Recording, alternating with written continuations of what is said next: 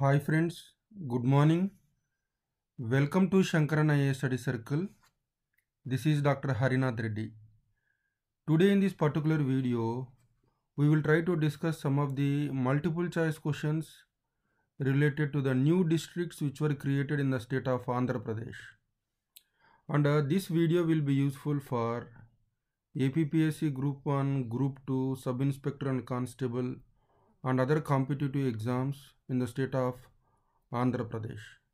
So let's take up the first question. Consider the following statements. Before 2019 Assembly elections, Jagan Mohan Reddy had promised, that is the present Chief Minister, when he is the leader of opposition, he promised that if YSRCP was voted to power, it would create new districts based on parliamentary constituencies. So this is a right statement. Andhra Pradesh has a total of 26 Lok Sabha constituencies. This is wrong. Andhra Pradesh had a total of 25 Lok Sabha constituencies. So the Chief Minister of present Andhra Pradesh had promised that he will create districts equivalent to the number of Lok Sabha constituencies. But he finally created 26 districts instead of 25 because for the tribals in North Coastal Andhra, instead of one, because of large size, 2 districts were created. So the second statement is incorrect. Andhra Pradesh has a total of 26 Lok Sabha constituencies. This is incorrect. The state of Andhra Pradesh now has 26 districts, which is double the earlier number of 13. So the third statement is correct. So first and third statements are correct. Second statement is incorrect. So the answer is 1 and 3. Which one of the following is an incorrect statement? See the first statement, Vijayanagaram district has been bifurcated to create the new totally tribal district of Parvatipuram Manyam. So this is a correct statement. So out of the 2 tribal districts in the state of Andhra Pradesh, one is Parvatipuram Manyam and it has been carved out of the erstwhile Vijayanagaram district. And this is a right statement. From Visakhapatnam, 2 new districts of Anakapalli and Alluri Sita Ramaraju have been carved out. This is also a right statement. From Visakhapatnam, 2 new districts of Anakapalli and Alluri Sita Ramaraju were created. Guntur district has been split into 3 with the 2 new districts of Palnadu and Bapatla along with the existing Guntur. This is also a right statement. The existing district of East Godavari has been split into 2. No, it's not 2, it is 3. The fourth statement is incorrect. The existing district of East Godavari has been split into 3, not 2. And East Godavari itself with Rajamahendravaram as the headquarters is 1 district. And in addition to that, 2 more new districts were created, that is Kakinada and Konasima districts. So the fourth statement is incorrect. Which one of the following is a correct statement? Eluru has been carved out of West Godavari district. This is a right statement. Sri Satya Sai district has been taken out of Anantapuram district. This is also a right statement. Shri Balaji district has been carved out of Chittoor. This is also correct. So in the question what is asked is correct statement. All the above statements were correct. Consider the following statements. The new district of NTR has been created out of the existing Krishna district. This is true. Annamaya district has been carved out of Kadapa. This is also correct. Of course, Annamaya district has got certain regions from Chittoor district as well, but it has been basically carved out of Kadapa district. So both statements were correct. But what is asked in the question is incorrect statement. So neither 1 nor 2. Both are incorrect, so none of them is incorrect. So the answer is neither 1 nor 2. Identify the incorrect pair. So this question is related to the district and the headquarter of the district. Alluri Sita Ramaraju district has its headquarters at Paderu. This is a right statement. Dr. B.R. Ambedkar Konasima district has its headquarters at Amalapuram. This is also right. West Godavari, the newly created West Godavari district will have his headquarters at Bhimavaram. That is also correct. NTR district is created with Vijayawada as the headquarter, not the Machilipatnam. So NTR Machilipatnam is incorrect pair. It is the Krishna district which has its headquarters at Machilipatnam. NTR district has its headquarters in Vijayawada. So the fourth one is incorrect pair. Consider the following statements. Prakasham is the largest district in area while Vishakhapatnam is the smallest. So this is the right statement after the creation of new districts in the state of Andhra Pradesh.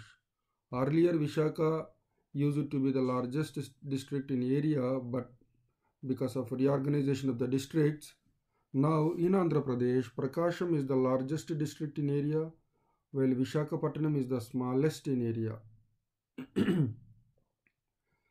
Then Nellore is the most populous district, whereas Parvatipuram Manyam is the least populous district. So these are both statements were correct only. So the answer is both 1 and 2. Which one of the following is an incorrect statement? At the time of independence, the present day Andhra Pradesh was a part of Madras state. Yes, this is a correct statement. So when India got independence on 15th August 1947, we didn't have the state of the modern Andhra Pradesh, but at that point of time, the two Telugu speaking areas of Telangana and coastal, not Telangana, Rayalaseema and coastal Andhra. At the time of independence, the two Telugu speaking regions of Rayalaseema and coastal Andhra Pradesh, they were part of Madras state. So at the time of independence, the present Andhra Pradesh was part of Madras state. This is perfectly correct statement.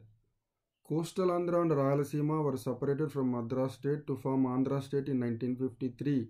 This is also a correct statement.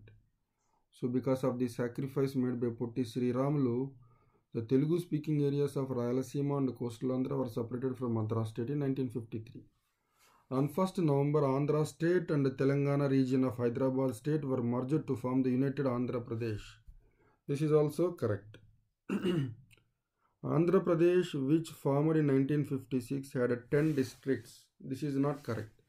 So this is incorrect statement because there were 11 districts at the time of formation of Andhra Pradesh in 1956. They are Anantapuram, Chittoor, East Godavari, Guntur, Kadapa, Krishna, Kurnool, Nellore, Srikakulam, Vishakhapatnam, West Godavari. So when the state of Andhra Pradesh was created in 1956 by merging the Andhra state with Telangana, there were 11 districts, not 10 districts. So the fourth statement is incorrect. And consider the following statements. Prakasham district was created out of parts of Guntur district, Shri Potti Sri Ramulu Nellore district and Kurnool district in 1970. So this is a right statement. So Prakasham district was created for the first time in 1970 by taking out of some regions of Guntur, Nellore and Kurnool. Vizianagaram district was created out of parts of Vishakhapatnam district and Srikakulam district in 1979. So this is also a right statement. So correct statement, it means both 1 and 2. Identify the incorrect pair, district and its headquarters. So Krishna district has its headquarters in Machilipatnam, not Vijayawada. It is the NTR district which has its headquarters in Vijayawada. So the first pair is incorrect pair. Palanadu, Narsaraopeta, this is a right statement. Annamaya district has its headquarters at Rayachoti, that is also correct. Sri Satya Sai district has its headquarters at Puttaparthi. So second, third and fourth were correct pairs. The first one is an incorrect pair. How many states border with the state of Andhra Pradesh? So here you can see the map of Andhra Pradesh. Here we have Odisha towards north and northeast. Chhattisgarh has a border. Telangana has border with Andhra Pradesh. Karnataka has got a border. Tamil Nadu also has got a border. So there are a total of 5 states which have a border with the state of Andhra Pradesh. So the answer is 5. See the total number of districts having coastline in Andhra Pradesh. So if you take all the 26 districts in the state of Andhra Pradesh, 12 districts they have a coastline. It is 12 out of 26 districts which have a coastline. Here you can see the map starting from Srikakulam, Vijayanagaram, Visakhapatnam, Anakapalli, Kakinada, Konasima, West Godavari, Krishna, Bapatla, Prakasham, Sri Putti Sri Ramulu Nellore district, Tirupati. So these are the 12 districts which have got a coastline in the state of Andhra Pradesh. So the 12 districts of coastal Andhra having a coastline are West Godavari, Krishna, Nellore, Prakasham, Bapatla, Kakinada, Konasima, Srikakulam, Vijayanagaram, Visakhapatnam, Anakapalli, Sri Balaji district. Which of the following districts of Andhra Pradesh have a border with the state of Andhra Pradesh? See, in the recent TSPSC Group 1 Prelims exam, questions have come in the Telangana Group 1 exam. So, what are the districts in Telangana having a border with Karnataka? So, similar questions might come in the APPSC Group 1 Prelims exam, and that's the reason why these questions are framed. So, if you see the map here, this is the state of Odisha. Here you can see Srikakulam, Parvatipuram Manyam, Alluri Sita Ramaraju. These are the 3 districts which have a border with Odisha. So the answer is 1, 2, 3, 1, 2 and 3. Vijayanagaram does not have a border with the state of Odisha. So here you can see Vijayanagaram does not have a border with the state of Odisha. Then question number 13. Which of the following districts of Andhra Pradesh do not have a coastline? Guntur, East Godavari, Eluru, NTR district, Palnadu, Chittur.